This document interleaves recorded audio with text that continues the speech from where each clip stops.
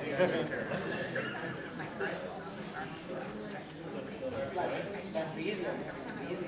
all want that.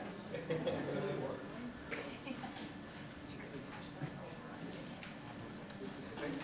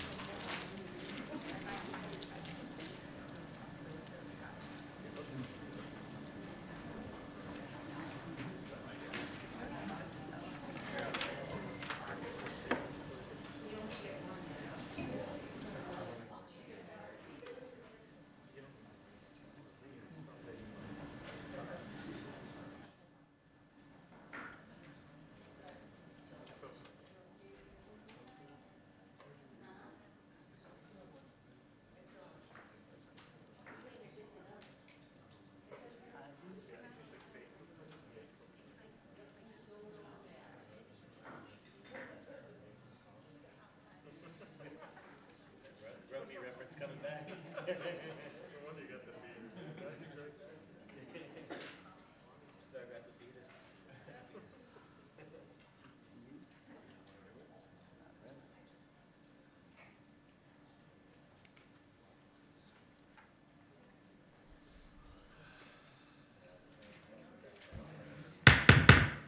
Good evening, everyone.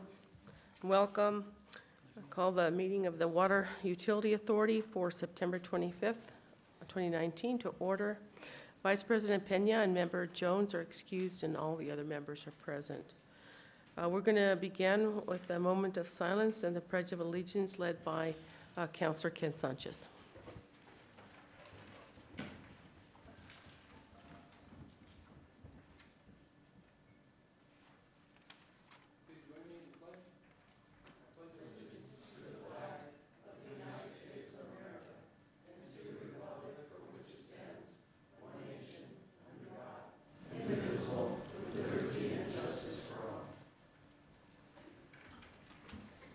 Thank you, Councilor Sanchez.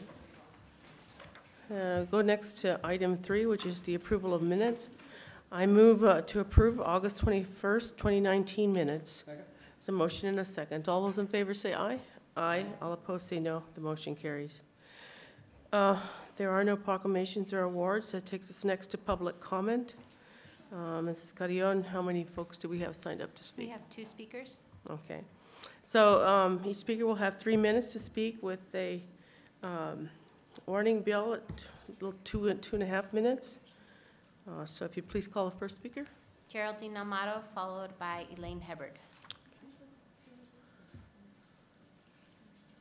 Welcome.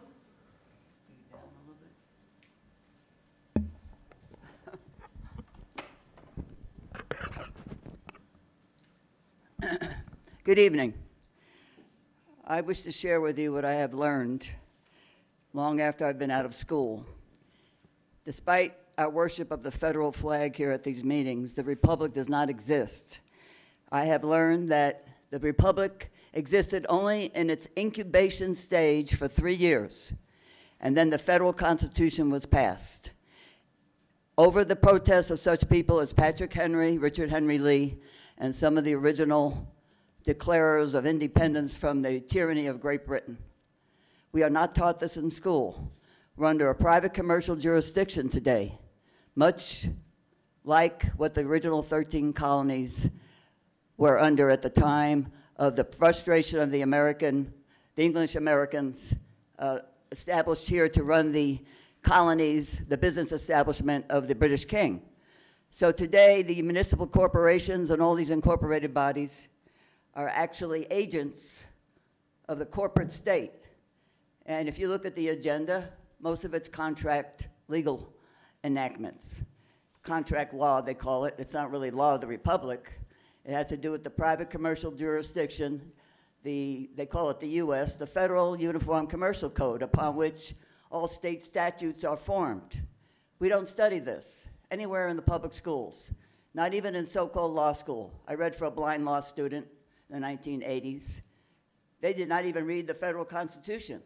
They read what they call case law, which are the decrees of the aristocrats on the higher courts, the higher federal courts, because the British bench and bar was established here by the first federal Congress. Recently, I heard on so-called public radio, KUNM, where an author was discussing the fact that when the Constitutional Convention was called, before all this electronic transmission of information and communications was established, they did it surreptitiously. They did not want to alarm too many of the Americans under the jurisdiction of the Articles of Confederation that this constitutional conventions were being called. But Patrick Henry's speeches, he was an orator, not a writer, are still recorded in a congressional record. His speeches before the Virginia Constitutional Convention in Virginia, they are prophetic. There's 2 speeches from June of 1787. If you read those, you will comprehend better where we are today than what you're learning today at the university level, the college level, and the public school network. Our educational system is controlled not by the good people of this nation, but by the establishment overlords who work with the international financiers, and our monetary system today and all our resources, including our water resources, are commercialized. They're not under the control of the good people. They're control of those who are watching their bottom line, and they destroy everything they touch. They're about aggrandizing power and wealth this side of heaven, and they don't give a damn what happens on the other side. At least they're not thinking about it. We need to think about it, and we need to do something about it. So I pray that enough people will understand that we're getting to a serious situation in this nation. Thank you. Any questions? Elaine Hubbard is our last Thank you. speaker. Welcome. Thanks. My name is Elaine Hubbard. I'd like to make 2 points and 2 recommendations in my 3 minutes. Clearly, I will have left out a bunch of details. Agenda item 7A, amending the CIP funds, underscores the idea why an inspector general could be very useful. As the cover memo says, the FY20 capital program appropriates about $88.3 million, 68.3. It further says that the FY19 carryover amounts to 55.3, almost just $13 million less. So that doesn't sound like just a little adjustment to me. So I looked at the breakdown of the unobligated funds and the miscellaneous adjustments and found a couple of interesting things. One, under special projects, the category of miscellaneous grew from 2.7 million to 21.1 million. Not really a small adjustment. That's about a third of the new increase. So I guess the administration building is costing more than it had been anticipated, but there's never been a presentation on that. Another jump was for Water 2120 projects, which went from 300,000 to 2.5 million. And so it would be nice to know which projects were being funded for that kind of money. My recommendation to this board that you need assistance in wading through the various things that you are presented. The City Council has its own services that review things, and when the water utility was under the City Council, Council actually looked at all of those numbers. My other comment is about the water report and the compliance report, and very quickly, again, you get the news that we're using less water, great, but it doesn't break down between the surface water and groundwater. That's important because in the second presentation that I mentioned, the compliance, if you look at slide 13, it talks about the water levels being above that 50-foot below pre-development level from 2020 to 2060. That's not going to be possible unless much more pumping is reduced so that you don't have the ongoing depletions, and yet you can reuse your water. So my suggestion there is to create a goal for resiliency and include in that the category of groundwater pumping and recycling, so you set metrics so that you can attain those, much like the conservation plan. Thank you. Thank you. That ends public comment. So it's item 6, announcements, communications. The next scheduled meeting of this board is for October 23rd, 5 p.m. in these chambers.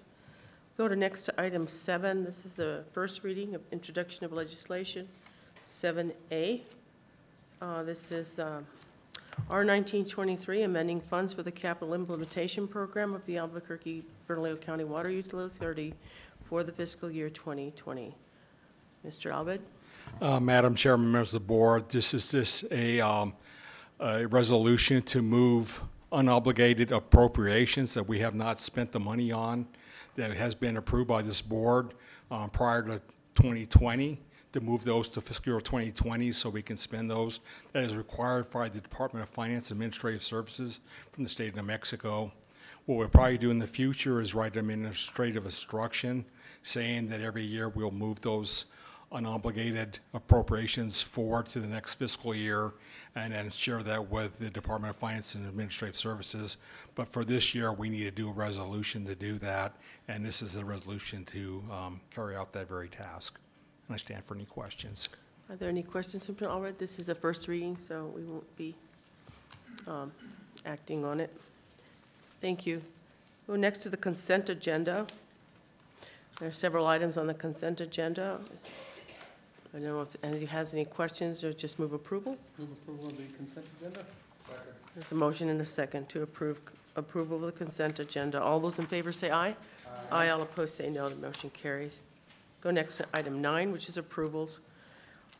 9A, R1919, which is authorizing agreement with this authority and the Pueblo Cerros Homeowners Association to allow private sanitary sewer service connection. Chris Cadena? Hello, Welcome. Madam Chair, members of the board. This is a development agreement for an existing 100-unit condominium complex located in the village of Corrales. Currently, they're getting water via an on-site private well and sanitary sewer service via an on-site private wastewater treatment plant. They're coming to the Water Authority to get sewer service because that wastewater treatment plant is deteriorating, and the New Mexico Environment Department isn't willing to renew their permit. So Pueblo Cerros is only seeking sewer service, and they're going to get sewer service with the proposed private sewer force main that would go through a couple roadways within the city of Albuquerque. The entire line would be solely owned and maintained by Pueblo Cerros, and they would be required to pay the utility expansion charges for the sewer. Okay, and this utility expansion showers as well, charges as well as the infrastructure? Correct, yes, it Okay. would all be developer funded. Okay. Are there any questions about this item? Move approval. So motion and a second to approve 9A. All those in favor say aye. Aye. All opposed say no. The motion carries. Takes us next to 9B. R1920, authorizing this utility to submit an application for funding to the Water Trust Board for Advanced Meter Infrastructure Project Phase 5. Ms. Anderson? Yes, Madam Chair, members of the board, this is an requesting authorization to submit an application for Water Trust Board funding for continue. Oh, okay. You can move it down to your. Is that better? Oh. Okay. So this is a requesting authorization for the Water Authority to submit an application to the Water Trust Board for funding for continuation of, it's a phase 5 of the Advanced Meter Infrastructure Project. Okay. All right. This requires our approval Yes. for requests for that. Okay. I move approval of 9B. Second. Motion and a second for approval of 9B. All those in favor say aye. Aye. All opposed say no. The motion carries. Takes us to 9C, authorizing this authority to submit an application for funding to the Bureau of Reclamation for Water Smart Grant. Catherine Uhas, this is for aquifer storage and recovery, for our aquifer storage and recovery project. Ms. Uhas. Thank you, Madam Chair.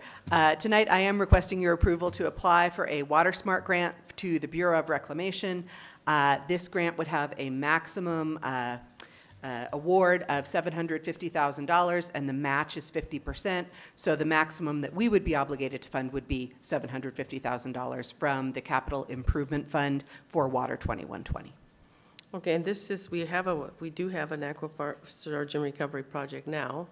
So how does this, what is this for exactly? Madam Chair, this is actually a new type of project that we're looking at, which would be small infiltration ponds. And we're looking at developing a series of projects with these infiltration ponds that we could actually put in neighborhoods as sort of a neighborhood enhancement. They'd actually be like a little park, at least that's our vision of them. They'd have plantings, we'd put a walking path around them, so they'd be an educational opportunity as well as infiltrating water into the aquifer. So it's kind of a giving back and also infiltration project. So these are like little reservoirs, or, no, they wouldn't be, because they wouldn't be, they'd be, I was like, are they drainage ponds? So it kind of sounds like they are maybe a little bit. The idea of a pond is the right picture. The water would move underground very quickly, so they wouldn't actually hold water for a very long time, but it would be a wet area where we could put a lot of really interesting plantings around. We're hoping to put one near a school so that perhaps some of the students from the school could get involved in monitoring what's going on, use it for science education. We're really trying to build a partnership around these projects. Like maybe a little wetlands or something. That's the right picture, a wetland. Okay, all right. So, does anyone want to move approval of 9C? There's a motion and a second to approve 9C. All those in favor say aye. Aye. All opposed say no. The motion carries. Takes us next to 9D. This is amending water service policies for the South Valley Drinking Water Project. So, Madam Chair, members of the board, yes, this is a request to amend the boundary of the South Valley Drinking Water Project. It just changed slightly between design and then what was completed in the final design, so we just have to amend that boundary. Okay, are there any questions about this item? Second. There's a motion and a second to approve 9D. All those in favor say aye. Aye. All opposed say no. The motion carries. Thank you. We go next to other business. Mr. Stomp, this is OB 1960, Water Resources and Regulatory Compliance Update.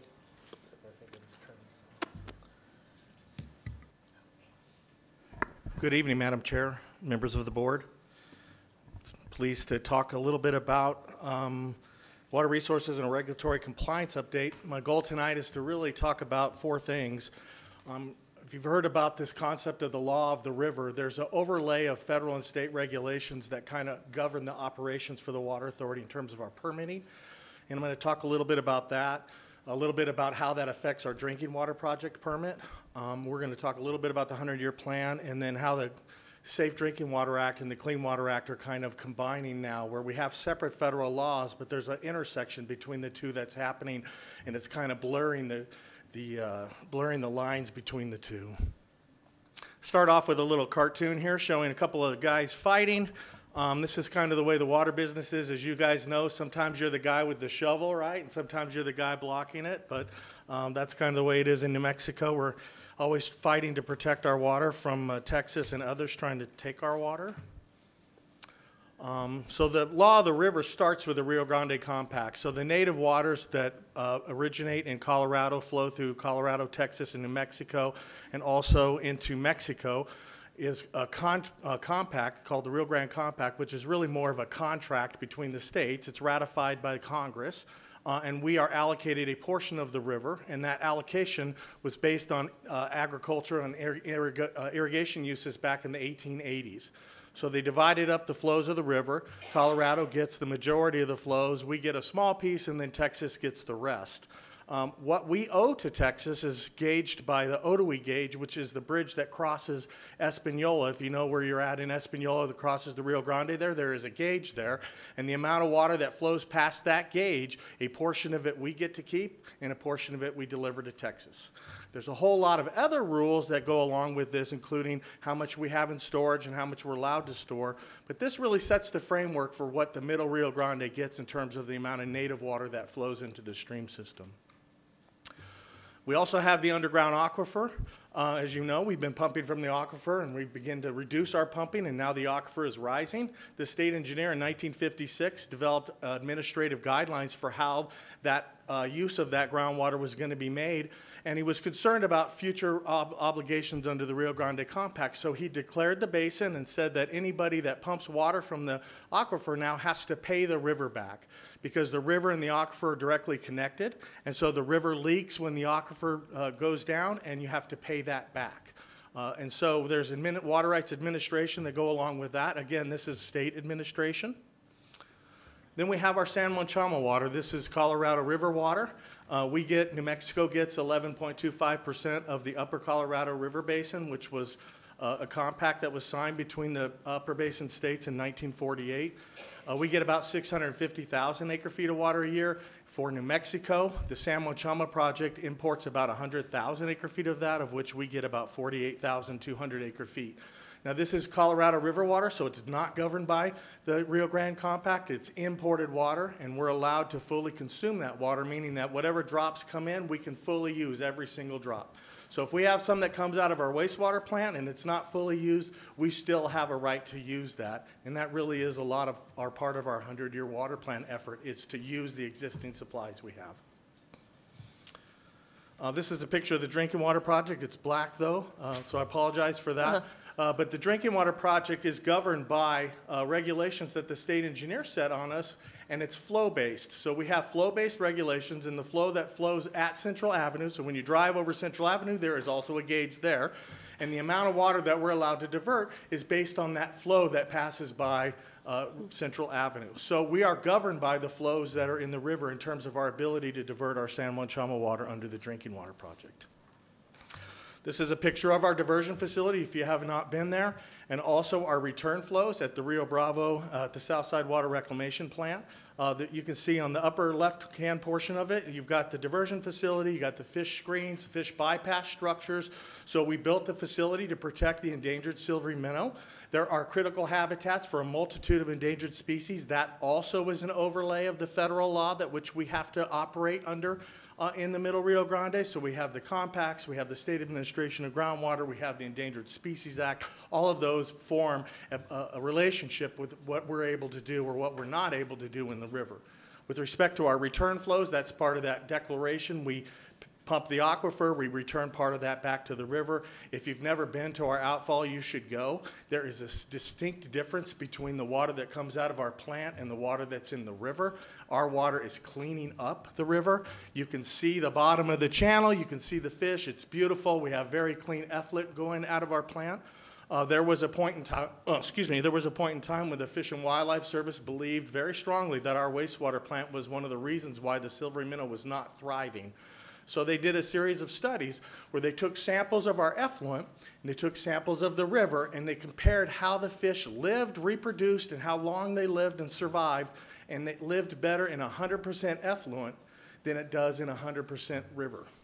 So the fish like our effluent better than they like the river. They live longer, they reproduce better, and they survive a much longer time frame. Mr. Stump, yes. just wanted to interrupt you for a moment. You said that when you pump, the requirement is that when you pump from the aquifer, you have to return to the river. Is that just for utilities? Because not everybody does that. So. Well, Madam Chair, when he declared the basin in 1956, there was a number of people that were already pumping. Okay. Those were grandfathered in, so to speak. Right. So any new pumping beyond that, so it could be an agricultural use, it could be in municipal use, although most of it is municipal uses. So you have that obligation to return that flow back to the river. Now, a lot of agricultural uses, they do what they call supplemental wells, so they have a right to native water that's diverted from the river. They can pump that same amount of groundwater in terms of the depletion that's equivalent to the water rights that they own. That's called a supplemental well. They don't have to pay back the river for that. But most of it's municipalities. Us, Rio Rancho, Bernalillo, the small communities south of us, they have that obligation. Okay. Is it like, when you say an obligation, is that's something that's regulated, it's required, Yes, ma'am. Okay. I'm sorry, Madam Chair and members of the board, every single month we turn in our state engineer's permit. Okay. We give them the exact amount of water that we pump from every single well. We give them the exact metered flow that we return at the wastewater plant. We also tell them exactly how much we divert at the river diversion, which is actually online if you ever want to see that.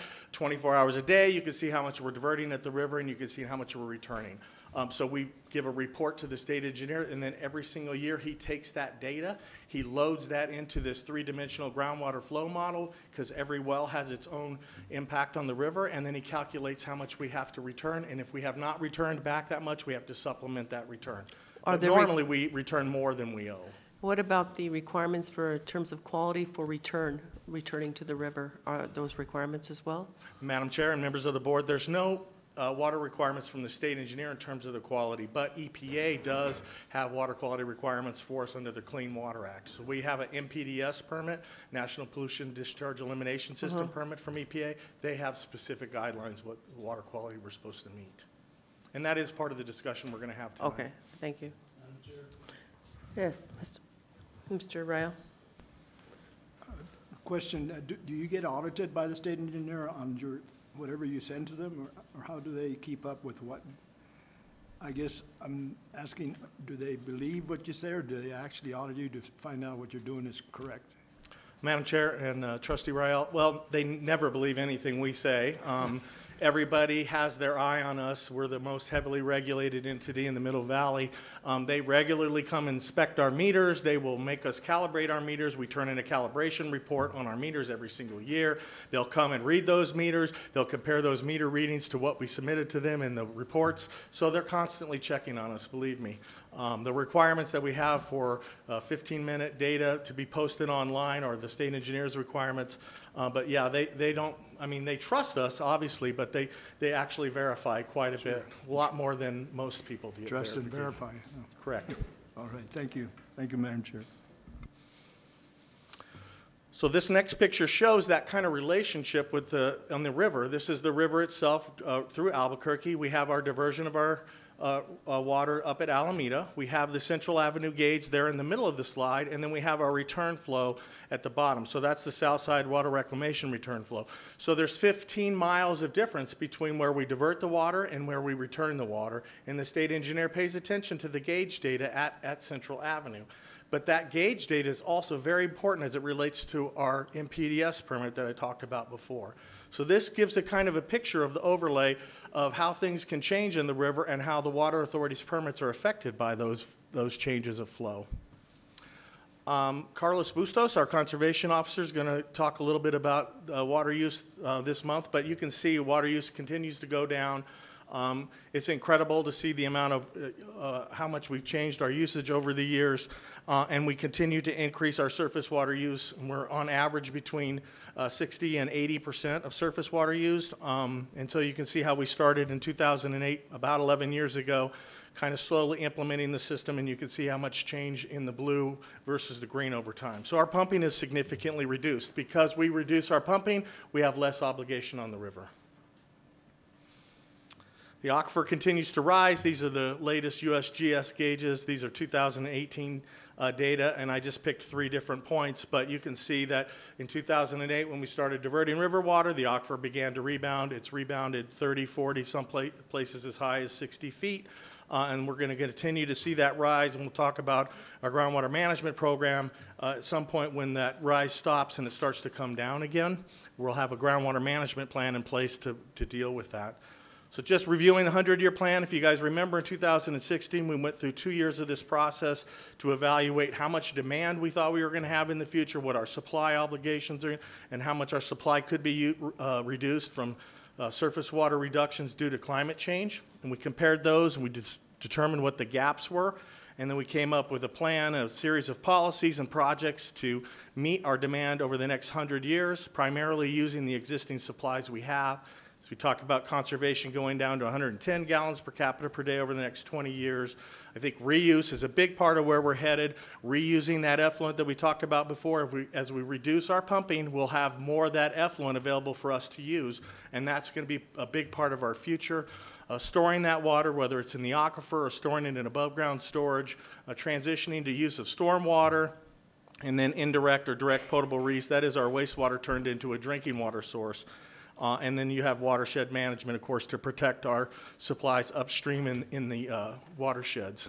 This is our groundwater management plan. As I said, the groundwater is continuing to increase. The aquifer is continuing to rise. That's sort of the orange line that's dotted. It's going to rise, and it's going to get to a spot. We don't know exactly what that is going to be, and then it's going to start to go down. And so the whole point of our groundwater management plan is rather to go look back what happened in the 90s when the aquifer was dropping about 3 feet a year, and there was not a lot to do at that point. Now it's rising, and so now we know how we need to deal with it. We need to reduce our groundwater use over time so that we can continue to manage that aquifer at that level. So we're going to add projects and more reuse over a period of time to reduce our use on groundwater and save that groundwater for the future. liter. So that's really the point to the groundwater management plan. Okay, this is the intersection of the Clean Water Act and the Safe Drinking Water Act. A lot of the regulatory boundaries are blurring. I'll give you a few examples of that. Arsenic is a perfect example.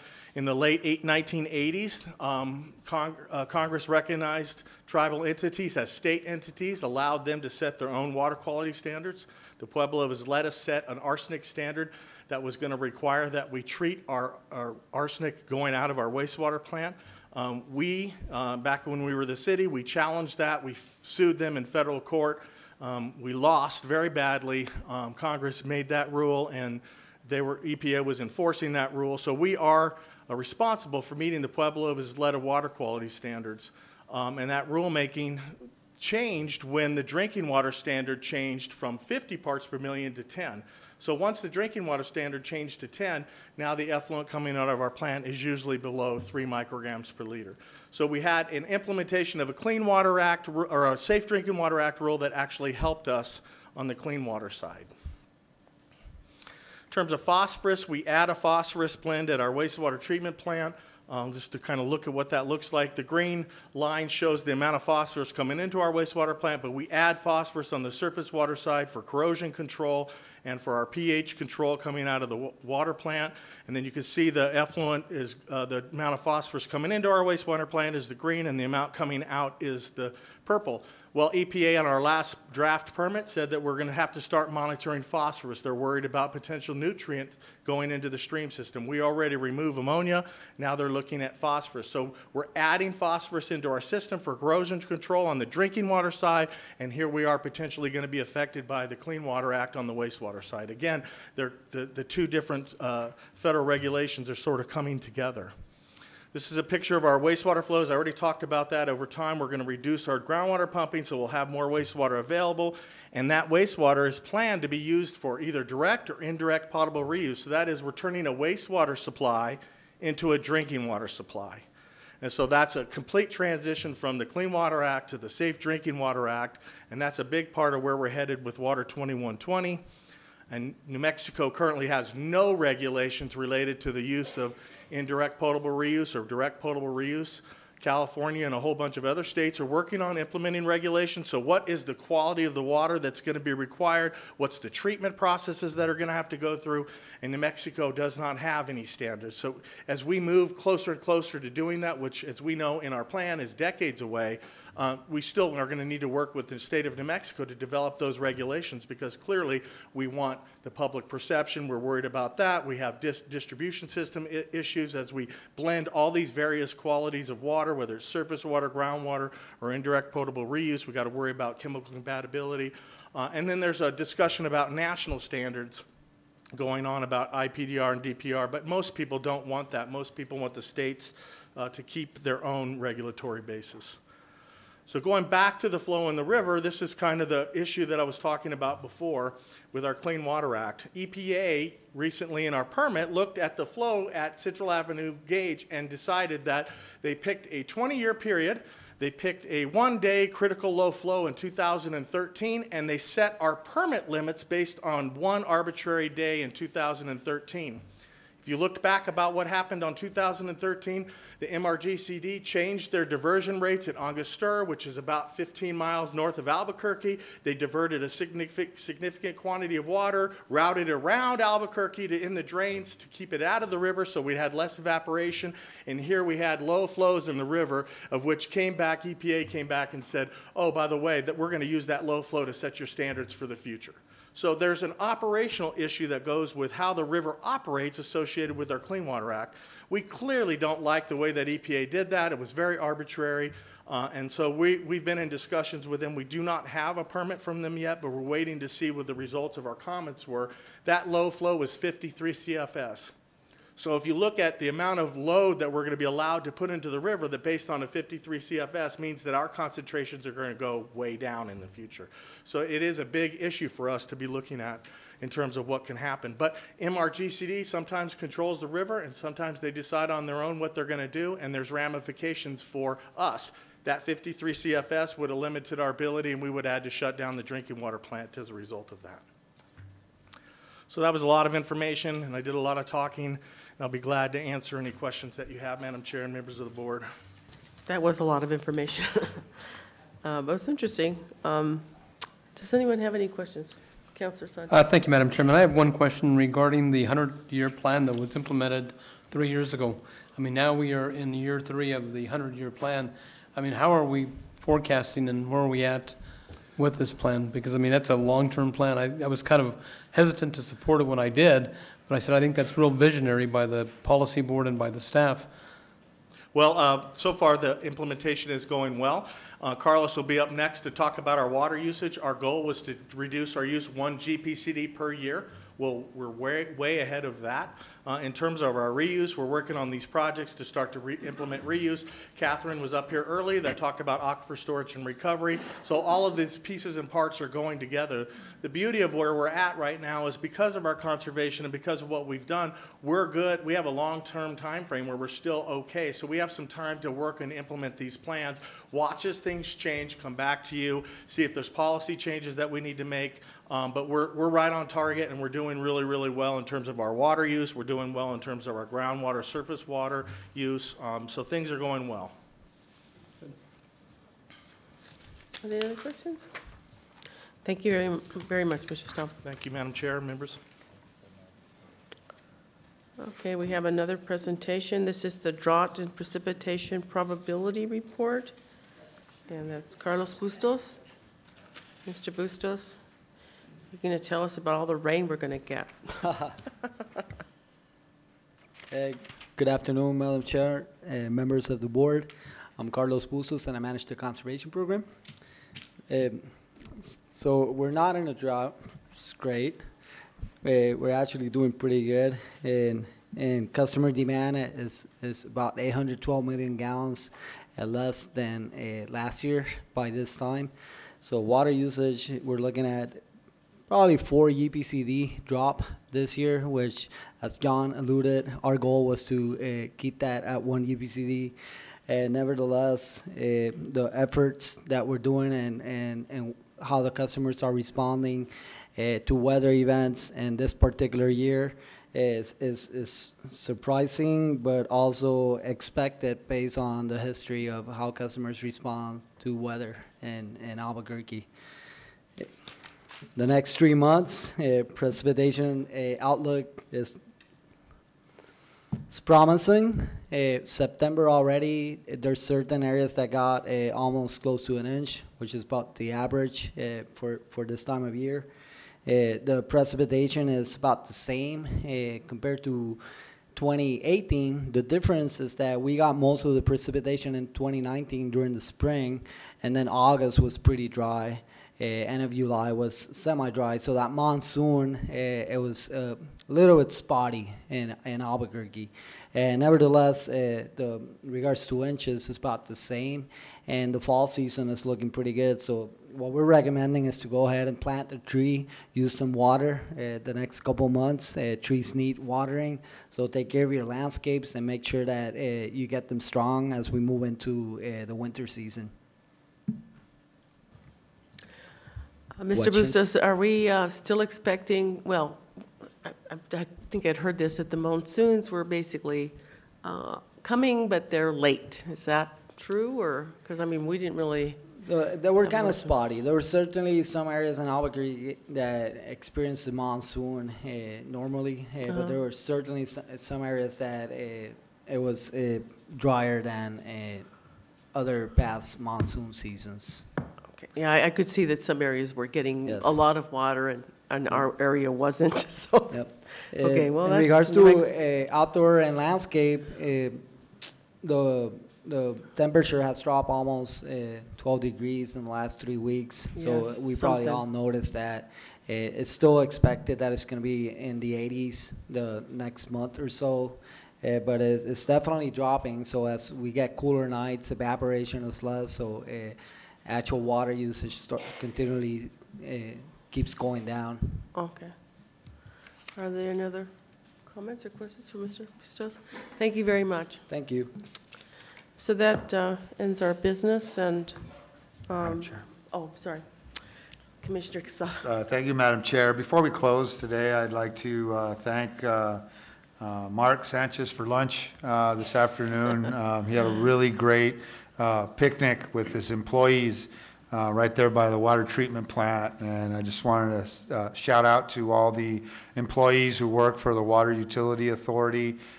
We think you're champions. We think you do a great job. It was great to see all of you at a picnic together, from the guys who dig the tunnels and dig the ditches and lay the pipe to the people who, monitor the water and make sure that everything is, within the standards. They were all there, and it was just great to see all those people. They work very efficiently, and, we didn't do a lot of awards today like we normally do, and so I just wanted to make sure that we did a good shout out and thank Mark Sanchez for a really, really great job at the Water Authority, because you have some really happy employees that like to work for you, and that's rare, to be honest with you. So congratulations and thanks again. Yeah, I have to add my thanks too. It was a really nice day. Really enjoyed it out there. Good food, good company. And I want to add my thanks to all the employees as well. And I know that Councilor Sanchez, you were there for a little while. It's a great. I was also there, and the employees seemed very happy, but it was great to see the chemists, the engineers, the blue-collar workers all working in collaboration, just being there at an event to celebrate the work that you guys do each and every day for the citizens of Albuquerque. Thank you. Good evening, everyone. Thank you. This meeting is adjourned.